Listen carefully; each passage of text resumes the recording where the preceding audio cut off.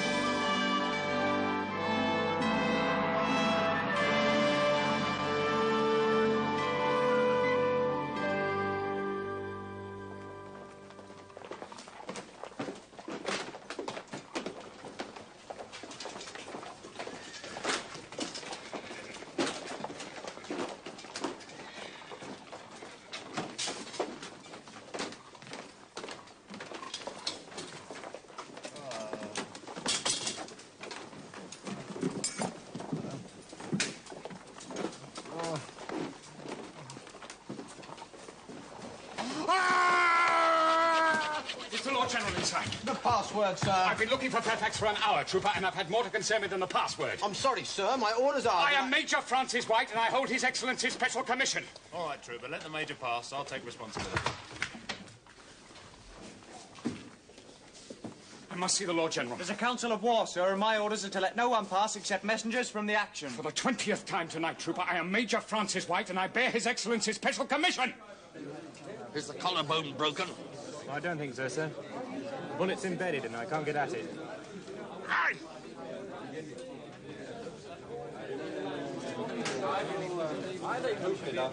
It looks as though about half of them have escaped, Lord General, mostly on foot. We have their horses safe and a good deal of baggage. They won't get far on foot. Let the loyal troopers have choice of spoils, horse and weapons. Lord General Fairfax! Lord General, I must speak with you. Calmly, Major White. I'm glad to see you safe. I have the agitator's letter for you, my lord, and I've been looking for you these 2 hours. I've been near Pistol 2 or 3 times and then arrested by half a dozen of your Excellency's own troopers. Calmly, Major White. You have betrayed us, sir. You have betrayed the soldiers, betrayed me and betrayed yourself. Moderate yourself, sir. Remember where you are and to whom you are speaking. I know you, sir. I know all these gentlemen. And I know that God sees into our hearts. He does, sir, and we thank His mercy for it. I'd be glad to have a few words with you, sir, before you speak any further in this vein. I am in the street in my slippers, General Cromwell, to prevent bloodshed. It does you credit, Major White, and God has approved your actions, both yours and ours, in taking only 2 lives for this night's work. If Your Excellency will excuse us, I will acquaint Major White of the true situation. Willingly, gentlemen. This way, Major White, please. And to the next room. Quick, there's news of the prisoners, Lord General. How many take? More than 300. Where are they? Hewson is putting them all in the church. Which is where on this map? John Cantlow, Captain Hutchinson's troop. Commissary General Ireton's regiment. Next. John Watkinson, Colonel Scroop's regiment. His own troop. Next. You have no right to demand my name, and I refuse to give it. Oh, yes. I know him. Miles Sindicton, quartermaster to Colonel Scroops. Move. Next. Who are these men? They're not royalists. They were beaten long ago. These are the elite of the victorious Puritans, cavalry troopers of the new model army, the crack fighting force that won the English Civil War and never lost a battle. Their enemies call them levellers, a name they dislike. The pamphlet called The Agreement of the People contains their manifesto for a reborn England, an England of free, voting citizens bound by law. For that, they were prepared to mutiny. And now, for the first time in many years, they know what it's like to be losers. Next. John Roper, General Ireton's regiment. Thomas Perkins, Corporal, Colonel Scroop's regiment. You!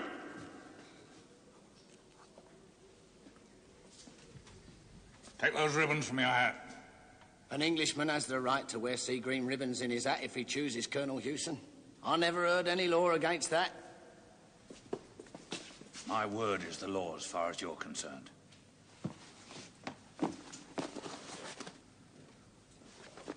What's your name? John Church. John Church. On! His Excellency's words were quite clear, sir. He told me to tell the mutineers that they need fear no attack while negotiations were in progress. And at midnight you fell upon them in their beds. Men were marching to join the mutineers from Colonel Harrison's regiment at Gloucester, contrary to the terms of the negotiation. That was never said, sir. I gave them my word and they trusted me. There weren't even any guards posted. Soldiers should never sleep without guards, Major White. You know that. I have sought the Lord with great urgency this morning, sir. And in my conscience, he tells me we have betrayed these men. Major White, the cause of God's people is in great danger at this time.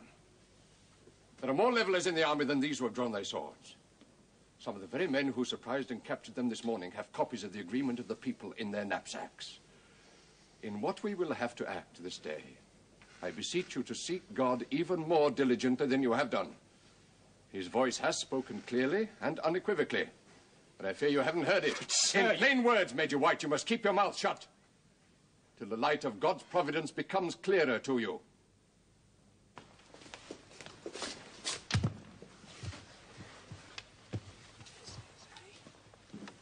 Where did you get that?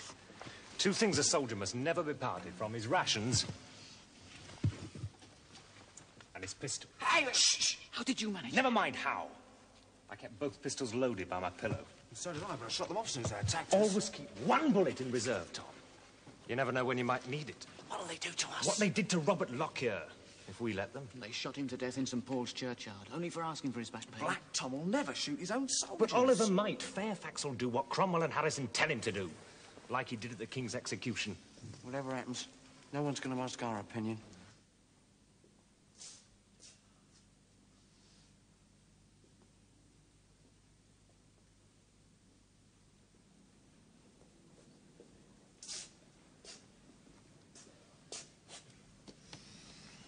Agitators meeting behind the pulpit.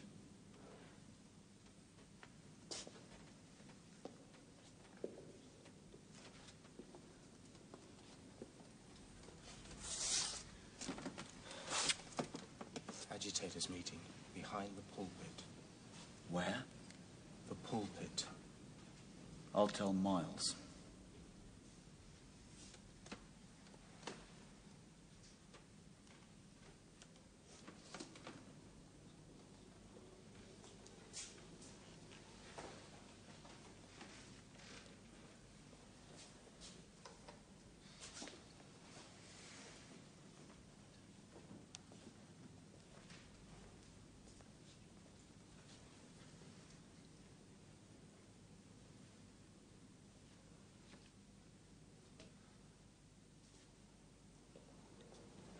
Are the guards looking? They can't see anything from here, not from either door.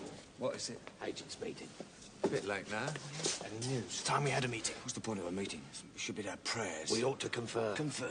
We're prisoners here. There's 2,000 horse in the town and half the high command with them. There's nothing to confer about. To begin with, how many of us are captured? 314 here, 4 wounded. Which means nearly 800 of us are still free. Then there are the men from Harrison's regiment at Gloucester. They're not certain. They should have been at a rendezvous yesterday. They weren't. Don't forget my brother and his men. They'll soon be here to help us. Your brother was beaten at Banbury where one of his men joined up our troop. Said they ran like rabbits. I heard late last night that my brother has at least 50 men with him. They take 50 Northampton. men? And there's an army, 10,000 strong, marching from London to join us. Oliver is finished. All we have to do is Listen to me. Why We're prisoners in this church. Too much wild talk, not enough deciding. Or we must make a plan to break out. Talk sense, boy. Colonel Ayres was captured, but they've not put him in here with us, so we must elect new officers.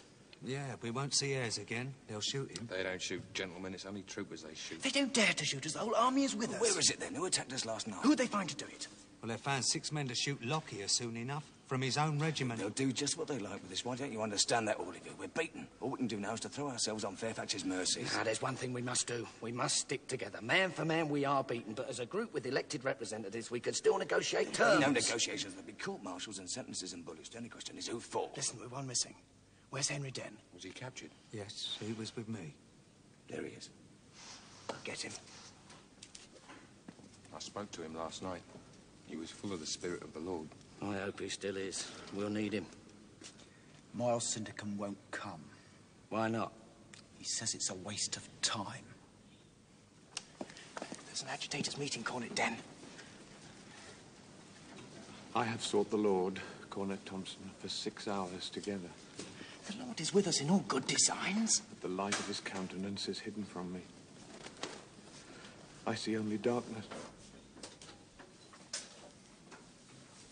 Gentlemen, I hope you have all sought the Lord most earnestly this morning to implore his guidance in the work we must do today. Amen. Amen. Amen. Amen.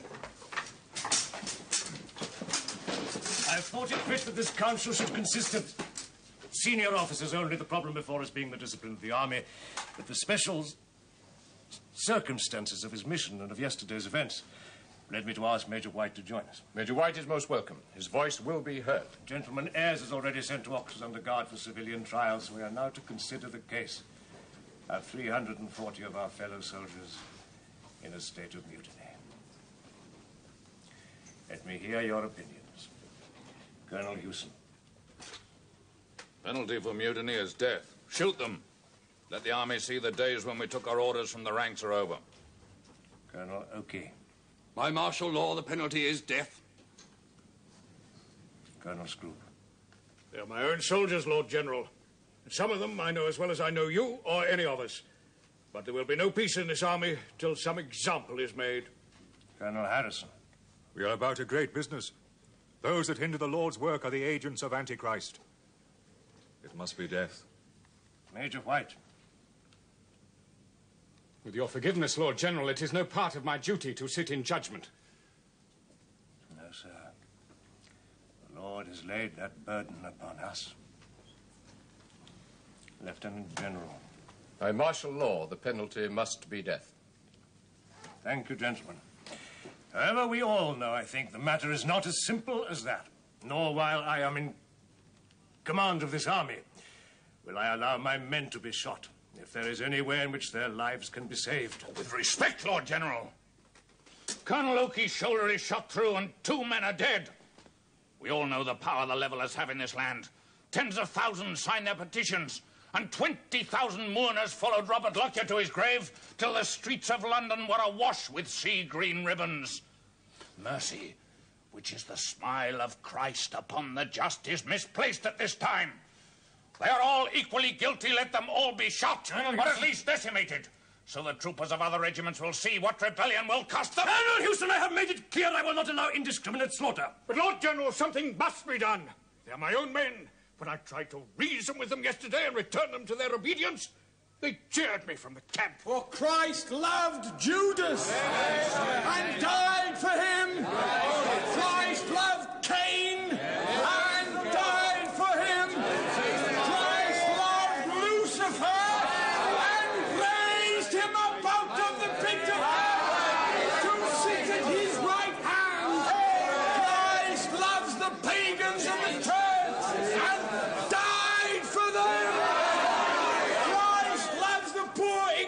Irish patriots. He died for them. They are his people. He will not suffer their bodies to be bruised, nor their souls to be coerced.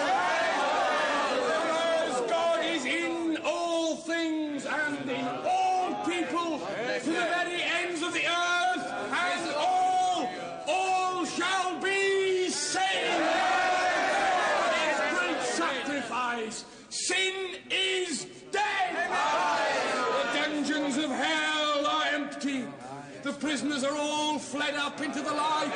For every man and every man's thought is holy. The kingdom of heaven and the kingdom of earth are one and the same kingdom. Every man's voice shall be heard. Every man's rights shall be respected. For his voice is the voice of God. Are born in him of God. Oh, has he not manifested himself to us in our many great victories for his cause? Has he not been strong for us in the field and in all our actions for his word? What greater proof do we need that we walk in his ways? Is the Lord with us us last night, or was he with Cromwell and his troopers? Brethren, the Lord will not suffer his foot to be moved. Why, he deserted us last night, that's for sure! The Lord has delivered us into the hands of our enemies! When we fought with Oliver and Fairfax and Harrison, when were we ever defeated? Never! Only now, in turning our hand against them, the Lord has spoken for the army and against us! Do not deceive his chosen ones, his children. Paper here! It's called the Agreement of the People. England's freedom, soldiers' rights. I've worn it in my hat with the rest of us and been prepared to die for the freedoms it promises us. But now I spurn it. I cast it from me. The Lord has spoken against it, and I'll have none of it. Listen to me, comrades! Have we learned nothing in all the battles we've won and the dangers we've endured? Have we seen cavaliers and great gentlemen running from us like babies? And our own friends shot down at our sides, and are we still children? I'll tell you what we've learned, comrades. We've learned that kings and tyrants are mortal creatures, and when you cut their heads off, their rule is ended. We have learned that there is no divine law that says some men should be rich and give good meat to their dogs while other men starve at their gates. It's spoken! He'll have none of it! I'll tell you what I've learned too, comrades, since I became a trooper in the Lord's army and my education began. I've learned that God does not reach visible fingers into human affairs, in spite of what Oliver may tell you about God's arm being with him in this or that fight. I've learned, comrades, that the things of the earth are subject to the wills of men, and that the men who triumph are not necessarily the best or the most holy, but those who have the most power in their hands. Last night we were beaten. Yes, we were. But that was our fault, our own gullibility and unpreparedness. There is another day tomorrow. And if we are all God's children and there is no sin, as Henry Dent tells us, and brothers, I'm sure of it, then our voices must be heard. Just the same as the voices of those great gentlemen and landowners who command the army. Comrades, you all know me. I am John Church. I was a master carpenter in Southwark before this war began, and I can carve a table and fashion a door as well as any man. But because my hands are wood-hardened and I can use a chisel, does that mean I must have no voice in the settlement of this nation?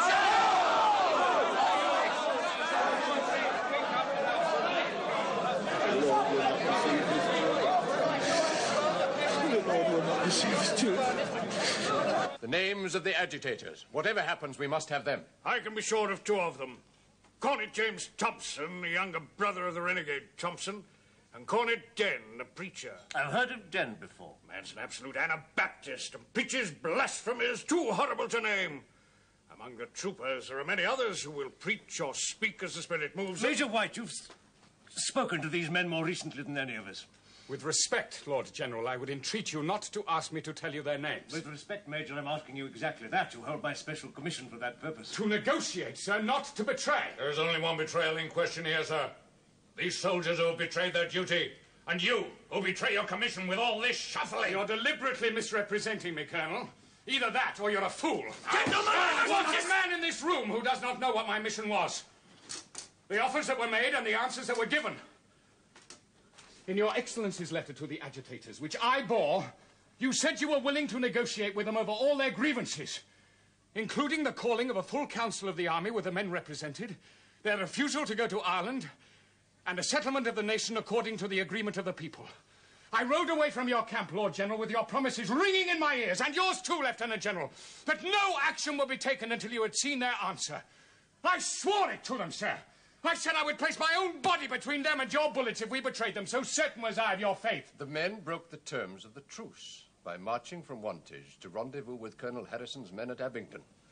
Were we expected to stand still and watch them while they collected an army from all corners of the kingdom? That was no more than an excuse to destroy them, Lieutenant General. We all know it in our hearts. Our names will stink for it in the nose of history. Major White, I think you would be wise to sit down and collect yourself before you say any more. 2 years ago, at Bury and Saffron Walden, this man was famous for his support of the agitators. He was one of their leaders in that business. Why else would the Levellers negotiate with him at all if he weren't one of them? This man is a spy in our midst. That is a lie, sir, and you know it. We expelled him from the council at Putney because of the violence of his language and the immoderation of his Gentlemen, I shall dissolve this meeting if this unseemly brawl continues. You've not dealt justly with me, either now or in the past. Ever since the council at Putney. Why was I passed over for the lieutenant colonelship of my regiment when it was mine by normal progression? What, Major White? Is it simply ambition that moves you so strongly? I thought you were talking of sincerity and betrayal. Weightier matters, surely, than your promotion. I've spoken no more than the truth about him. He's not to be trusted. I believe he is, Colonel Hewson. It is true he has been the Leveller's friend, but so have we all, in varying degrees, until their irresponsibility forced us to break with them. And with regard to this question of betrayal, I think he will come to see that we've acted honourably, and indeed with great tenderness of heart when dealing with mutiny. Gentlemen, I don't know what to say. My honesty has been questioned, my loyalty and my trust. And in my own judgment, I have never given cause for it. Following only the truth as I see it. I've never doubted that, sir. Your honesty and plain speaking have been an example to us today. And when you come to give an account of your part in this business, I'm sure you will make an honest man's attempt to make it quite clear what has really happened here. I know what happened, Lieutenant General. So do you. And all of us. It is a question of trust, isn't it, Major? Colonel Hewson's right. Your part has been a doubtful one, and we've not honestly felt that we could trust you with the promotion you undoubtedly deserve. It's time now for you to let us know where you stand. Whose side you're on in this business. I am on the side of truth, Lieutenant General, and integrity. No, sir, you do not understand. You may put your commission on this table and leave the army today. You may even join your friends in the church, if you wish. I think, Lord General, I don't speak above myself. Go on, sir. Or you may stay here and join in our deliberations. Choice is yours. No man is forced to be an officer in this army. There's the door. Outside it you may do and say what you please, short of treason. Inside it you must consider your words with some care.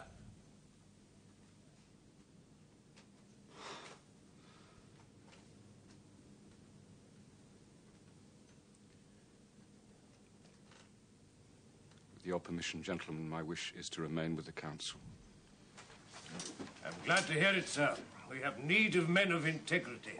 Perhaps you would like to bring this meeting back to a more sober contemplation by giving us the names of the agitators you spoke with.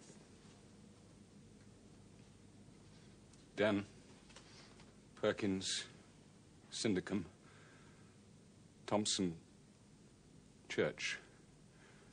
They are the principal men. John Lilburn has said, what is done to anyone may be done to everyone. It's not just us, you see, here in this church.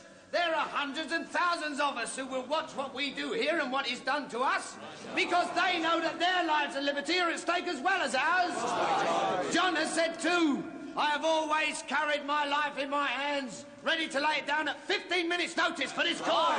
Who's talking of laying down lives? We have a cause to live for, not to die for. We have had an agitators meeting and we've come to this conclusion. What about these fellows? You haven't asked them what they think. Oh, we're their elected agents, Miles Syndicum, same as you were. That was before. We're all the same now. We're all prisoners, and that changes everything. Do you want to elect new agitators, then we'll come down and...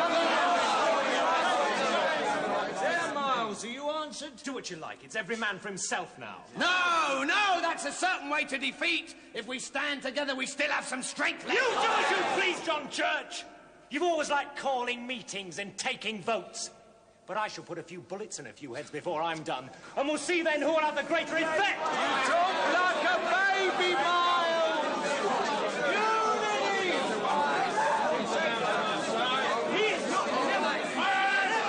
Quiet in here! There's a prisoner of common madhouse. Compose yourselves. Get ready to say your prayers. Colonel Harrison, Colonel Stroop, and Colonel O'Keefe bring you news from His Excellency's Council. Shame on you. Shame upon your tents, O Israel, you that have fallen from the service of the Lord. What can we bring you but tears and lamentation at your great iniquity? The penalty for mutiny is death. There is no other laid down in the rules of war. You are all equally guilty, and it is impossible to divide the blame, the offense being heinous. You are all sentenced to death by shooting. Jesus. His Excellency, in the bowels of his compassion, and not wishing to spend more blood than be needful, has commuted the sentence to one of decimation. 1 man in every 10 will be shot, to be decided by the drawing of straws. Cornet Den, Cornet Thompson, Quartermaster Syndicum will attend a special court-martial in His Excellency's lodging. Corporal! Don't forget, brothers, we will all stand together. Help me now in this my hour of fire!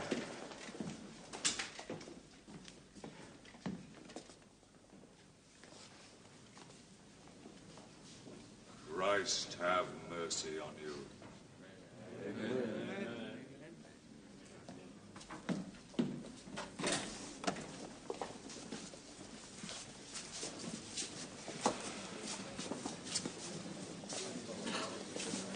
Who's next then, John? We know, Tom. We must be ready for them.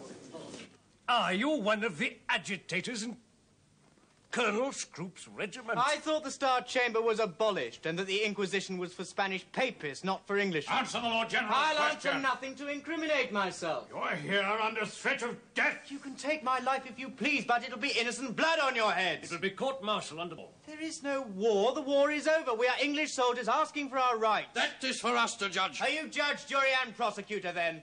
That is tyranny, not law. Show me the charge on paper. Let me have counsel. Take him away, Lord General. Wasting our time. Oh, yes, your time is coming. We'll hear it of you soon enough. An army is coming from London to help us. My brother will come with his men to There is destroy no you. army from London, Cornet Thompson. Your brother's forces are dispersed. He himself has fled for his life. In a few days he will be dead. I don't believe you. You may believe what you like, Take sir. him away. I don't believe you. My brother is coming. I know he is. I heard. Who's next? I have spoken only the word of Christ, as he has revealed it to my heart. You have spoken horrible blasphemies in my own hearing. There is no sin, nor any hell for the wicked, and that all men are saved. Is it not written that some shall be taken and some shall be left? Does Christ tell you to incite soldiers to mutiny and rebellion? He told me it was lawful to rebel against a wicked king. He tells me that all men are his children, and that the common trooper hath a right to be heard in council as well as the officer. And has God owned all your preachings? Has he marched with you in your hour of trial as he always marches with the just?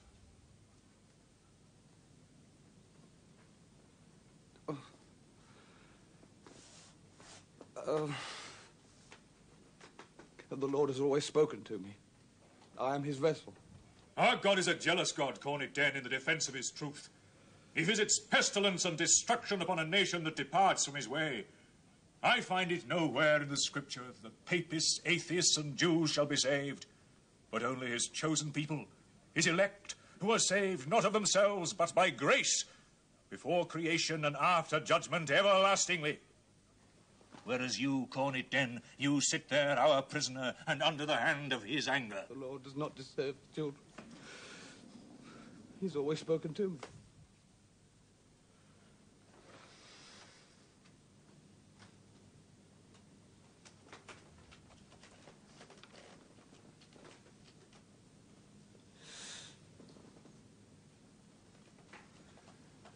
If I may make a suggestion, Lord General. Do not return Cornet Den to the church with the others.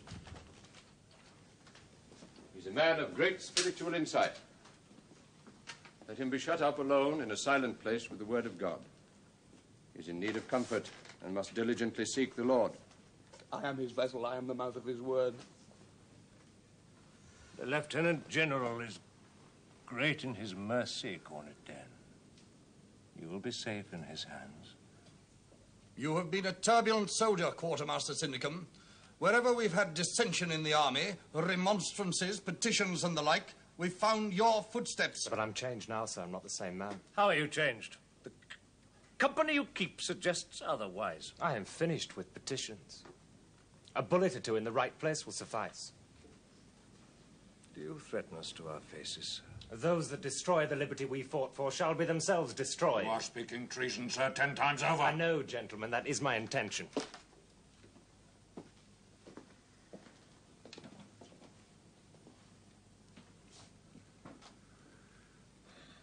What will you do with me? When am I to die? To think we are Turks, sir, to slaughter a man for boasting. If you show mercy, I will return no gratitude. You have stolen our commons with your hedges and our freedom with your swords, and that cannot be forgiven. Take him away. I've seen your life before, Quartermaster, when the charge comes to the first to run. Oh, not me, sir! I shall stand firm! You have my promise!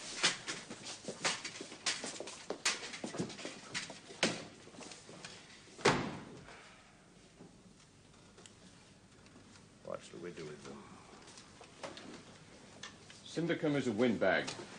Cashier him and forget him. And the others? Shoot them. What we need is to find one of their own men to repudiate them. There's small chance of that. Most of them are our own veterans. If they've learned nothing else, they've learned how to die for a cause. If the cause is just. But if they come to believe the cause is not just, well. Shall we dine now, Lord General? And leave the other 2 men till tomorrow? By all means, gentlemen.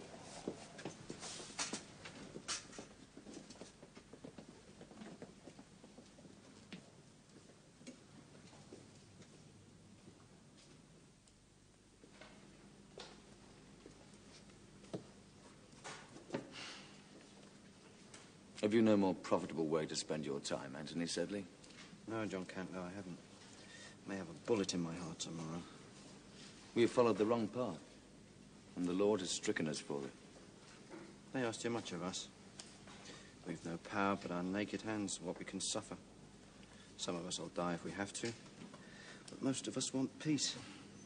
Isn't that so? God be with you, Anthony Sedley.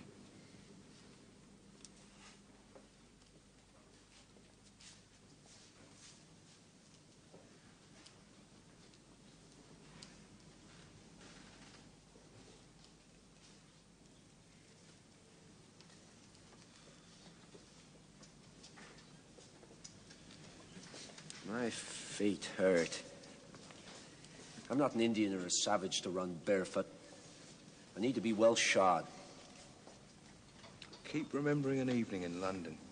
One of your lewd tales, John Bishop. What happened? Little group of us. 4 or 5 troopers standing in the street together, talking and laughing. And suddenly a pot of wine was thrown over us from upstairs. You were lucky it was only wine.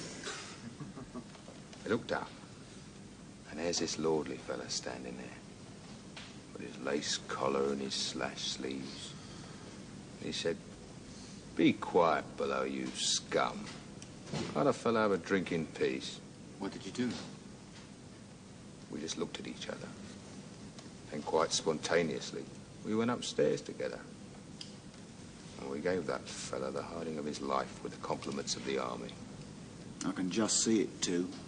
You always were a mad Jack. I thought then, we beat them at Naseby. They can't insult us like dogs anymore. He may be a peer of the realm, and I may be John Bishop, a weaver and a weaver's son. But we're both men. We must earn our respect. Well, John, my feet tell me those days are over. You try giving Oliver or Black Tom a hiding. See what you get. 6 bullets.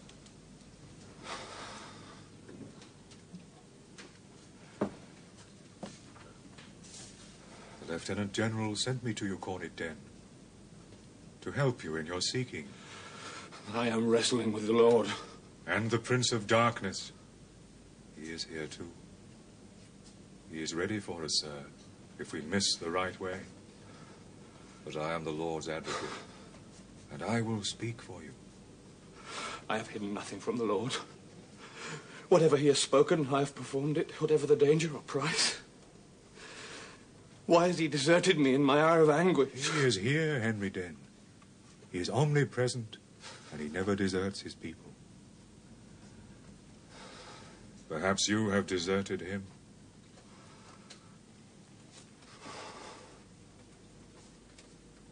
Your treason is apparent, Corporal Perkins. I've committed no treason. I lived under oppression, and when I saw a chance to fight against it, I fought. What oppression are you under now? Riding with the greatest army of liberation since Christ entered Jerusalem. Sir, you've known me for 5 years. Can you answer me a simple question? What is it? Before, we was ruled by a king, lords and commons. Now we're ruled by a Lord General, a Council of State and Commons. And for a man like me, where's the difference in that? I looked up from the scriptures, for I was complete in the word of God. And my eyes were opened. I saw poverty such that my soul cried out in anguish. And in London, God's people, Presbyterians and Independents alike, dress themselves in silk and furs and spend more on holy books than the poor man hath for bread. But I am a Christian. I know this cannot be right. I have acted according to his word, but the face of the Lord hath not smiled upon me. You speak like a man of Christ, Henry Dent, but you mistake your time. Is it not written in the book of Revelation that the tyrant shall be thrown down and the saints shall rule? We shall not die, brother, you and I, if we keep faith, but live to see the 1,000-year kingdom of our Saviour on earth. Will not King Jesus wipe away all the tears of the oppressed with his own hands? Amen, amen. Will he not stoop to the suffering and lift them up and make them his people? Amen, amen. Will not all hunger be ended in the great spiritual feasting of his love? Amen, dear Christ, amen. Do our questions so much disturb you that you can think of no answer but to shoot us? It is my wish to be merciful, but I have shot my own soldiers before now for looting and indiscipline, and I shall do it again if I have to. Whose goods have we stolen? What men have we abused? We ask only for our rights as Englishmen. You ask more than we can give, you know that. We ask for the performance of your promise. By the engagement of June the 5th, 1647, you promised to us that you would be advised by a full council of the army, with the troopers represented, so that the men's voices should be heard with those of the officers. For 6 months, your promises were kept, and we were one army united. But we've been summoned to no council for over a year now. I am commander of this army, sir, and I will command it. When I need your advice, I will ask for it. You treat us like mercenaries, sir. We're not that. We're free-born Englishmen, men of conscience, who chose to fight in this army to buy our freedom with our blood, if need be. Now you tell us to go and fight against the Irish, who know no better than to be papists. We have no quarrel with the free people of Ireland. What right have we to march upon them and kill them? We have no right, sir. And being men of conscience, we will not do it. We will not kill men merely at your orders or to gratify your whim. If we would, we were merely butchers, not honest men. And we will satisfy our own freedom before we march against anyone. What do you call freedom, Corporal? Is it licence for every man to do as he pleases? No, sir. It is the agreement of the free people of England. It is a vote for every free man. And freedom of conscience for Catholic, Christian, atheist or Jew. Without it, you are mere tyrants ruling by the sword. We want none of John Lilburn's pamphlets here. It is the civil and military sword in different hands, so that you will have no right to try me for my life simply because I've offended you. And I'll tell you what else it is too, sir. It's a licentious and blasphemous anarchy. A levelling communism, so that no man may call his property his own. If all men may vote, why shouldn't the landless multitudes vote themselves in to be masters of my estates? Enjoy my revenues and leave me a beggar at the gate!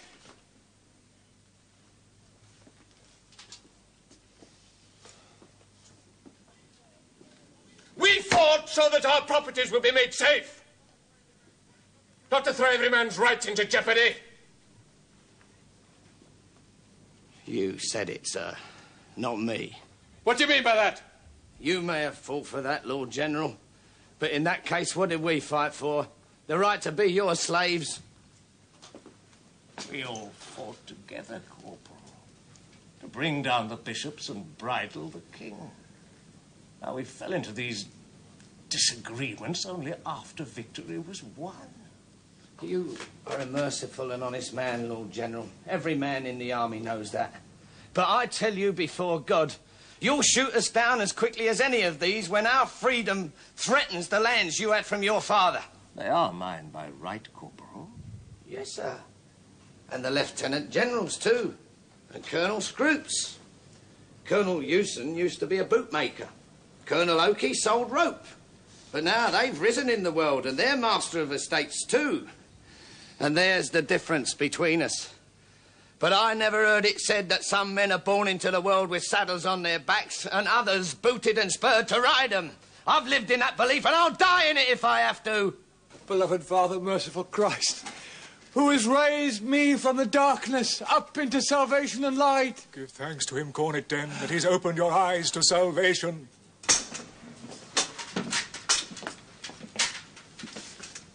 I say it must be death.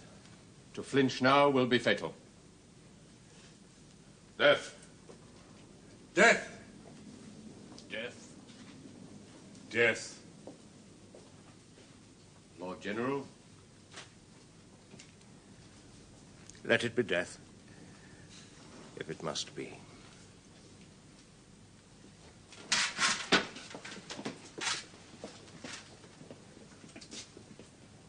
What about Den? Leave him to me.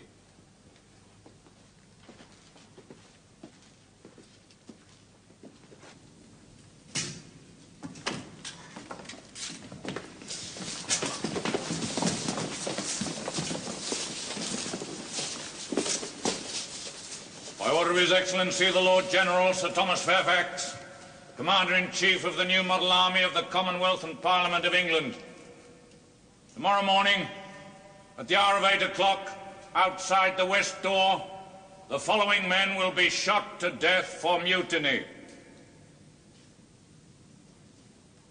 Cornet James Thompson. No. No. Cornet Henry Den. Blessed is the name of the Lord, His mercy is forever sure. Blessed is the name of the Lord, His mercy is forever. Corporal Thomas Perkins. Corporal John Church. All other prisoners will be paraded to witness the deaths of these men. And may Christ have mercy on them and on all of us who love him. Amen.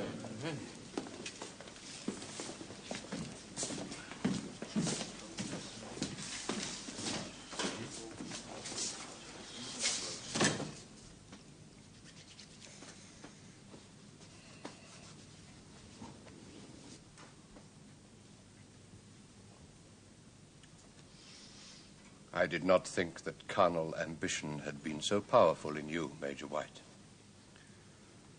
Don't misjudge me, sir. I have my share like any man. But other questions, too, more difficult to answer. What questions? What ought to be done and what can be done. Sometimes it is easier to die than to live. Their blood is on my hands, I know that. But you cannot make a revolution in the States without taking responsibility for many things, which as an honest private man you would abhor. If we fail, all that we fought for 7 years will be destroyed. And our last state will be worse than the first. I must prevent that. Any guilt that I incur, my shoulders must learn to bear it.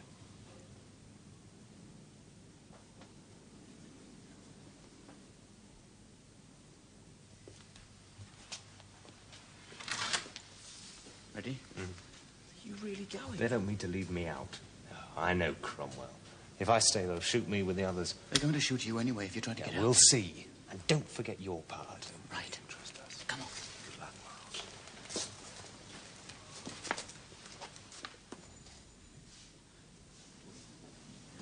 Will they really shoot us, John? I think they will. You better prepare yourself. I can't believe they mean to do it.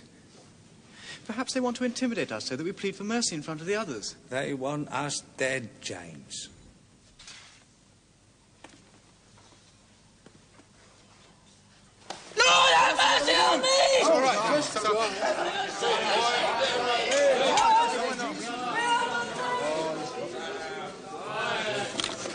Not a word, trooper. There's a bullet through your head. Now, I'm going through that door. I shall be just behind it. And one word and you die.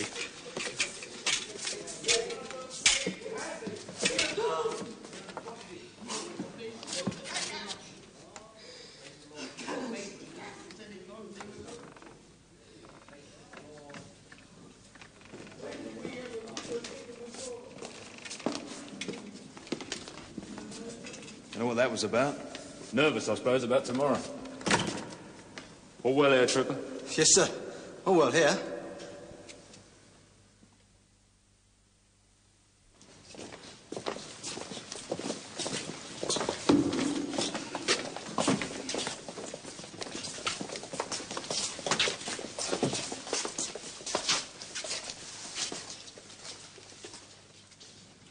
Dear Jesus, sweet Jesus, receive my soul. They're going to do it. They're really going to do it. Face up to it, James. Don't let them see you tremble. A man's life isn't over till he's dead. Remember that. There's still one thing we can say and do well, so that no one will be in any doubt what they're doing to us here today.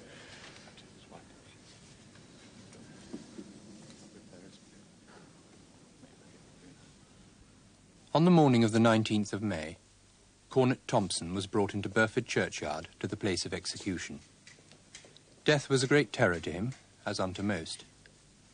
Some say he had hopes of a pardon and therefore delivered something reflecting upon the legality of his engagement and the just hand of God upon him. But if he had, they failed him.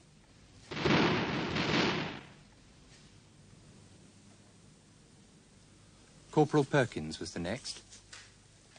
The place of death and the sight of his executioners was so far from altering his countenance or daunting his spirit that he seemed to smile upon both, and accounted a great mercy that he was to die for this quarrel. And casting his eyes up to his father, and afterwards to his fellow prisoners, who stood upon the church leads to see the executions, set his back against the wall, and bid the executioners shoot.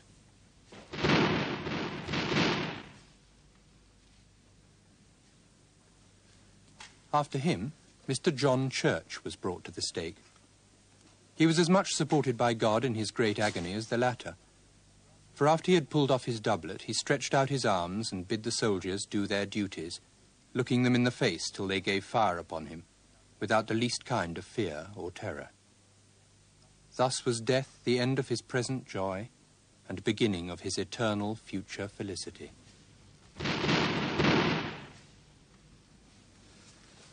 After these three, Cornet Den was brought to the place of execution, bringing his winding sheet with him. He expressed himself with much remorse of conscience for being an occasion to lead others into this way of mutiny and disobedience. But immediately before the act of execution, the general sent him a pardon, and he was sensible of mercy.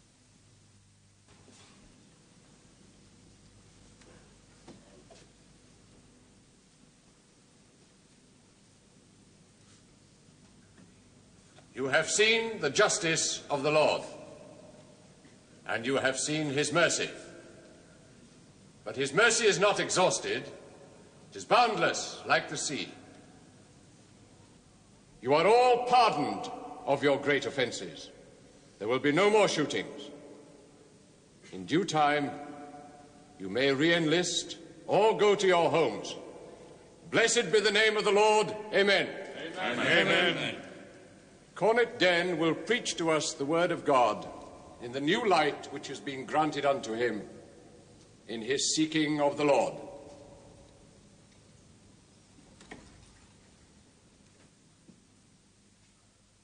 Dear brothers, I stand here full of shame to see you, knowing the awful nature of our crimes, and by how much I was the author of them. Judas. The voice of the Lord was loud in my ear. I heard him. Judas. He spoke to me, and I rejoiced mightily that one so low, Judas Den. of such a mean understanding as I am, should be the vessel of his truth. The English Revolution ended here, on the morning of May the 19th, 1649, in Burford Church. The soldiers' democracy was over, and the dictatorship of the saints had begun. The 3 men who died are not remembered by the English people for whom they sacrificed their lives. They're buried in unmarked graves, and in the church itself no plaque or tablet records their martyrdom. Of the other actors in this drama, Cornet Den's repentance went so far as the writing of a pamphlet to discredit his former comrades, and Major White got his lieutenant colonelship, but was drowned at sea 5 years later. Miles Syndicum made good his escape and lived to plot Cromwell's assassination, but he failed in his attempt and poisoned himself in the Tower on the night before his execution. Fairfax retired into the literary seclusion that suited him better than politics, and the Restoration in 1660 claimed the lives of Harrison, Oakey and Scroop, executed at Charing Cross in revenge for the beheaded king. Cromwell was 2 years dead by then, but that didn't stop the exultant royalists exhibiting his remnants at Tyburn. Hewson alone escaped and died in exile. And the people? They lost, as usual. Their bid for power and self-respect had been crushed, and they returned to their life of near slavery. But something had happened here. A turning point in human affairs had been reached. The common soldiers of Cromwell's army had taught us what the word freedom might mean. We thought we had killed him. Such was our rejoicing in our love of God. We thought that we, his children, had laid him low. Opened the gates of hell and liberated the poor condemned souls who grind and sweat there, and brought all up into the light of his love. We were not the first to be deceived, brothers. We will not be the last. The old enemy of mankind can fabricate these loving thoughts in our minds just as easily as he can bind us in our habitual wickedness. He has many snares for us. And if our feet should avoid the first, there is the second and the third to destroy us. And it was with his most fearful and hell-bred weapon, pride, that he brought us down and reduced us to this condition, poor prisoned wretches, thankful only for the great and loving